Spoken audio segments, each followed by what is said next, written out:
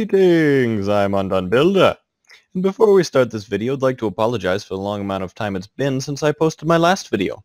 I simply don't have anything to post videos on that I think would be beneficial for you guys. I've published all the knowledge that I had in mind, and most other minor topics are covered by other YouTubers, and I don't just want to make videos that will waste your time. So if you have a topic you think you'd like to be covered, send me a friend request on Discord, UndoneBuilder1933, and I'll accept it, and perhaps you have an idea of something you'd like to see done.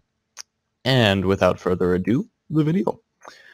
So a friend came to me with a request on a video to make, and they were having issues with the Roblox collisions. For example, when you negate a part right out of the middle of another one, Roblox doesn't quite make the collision box correct, and as you can see, you end up just floating over a hole that you're supposed to fall into.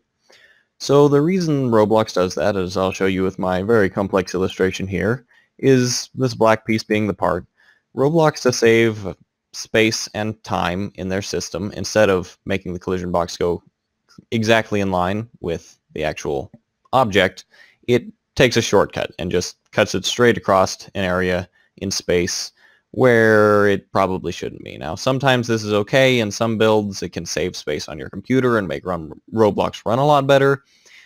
In some cases, it can be extremely annoying.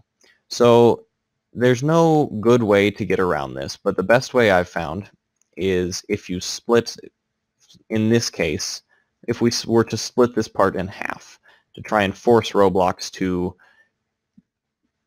do this a little bit better. So we'll just take two parts, we'll put them right down the middle of this, and we'll duplicate this union right here. Now we'll take one of them and union one side, and take the other side, union that. Now we've split this into two parts. And as you can see, now when we go to test it, the collision box is slightly better. It's not perfect.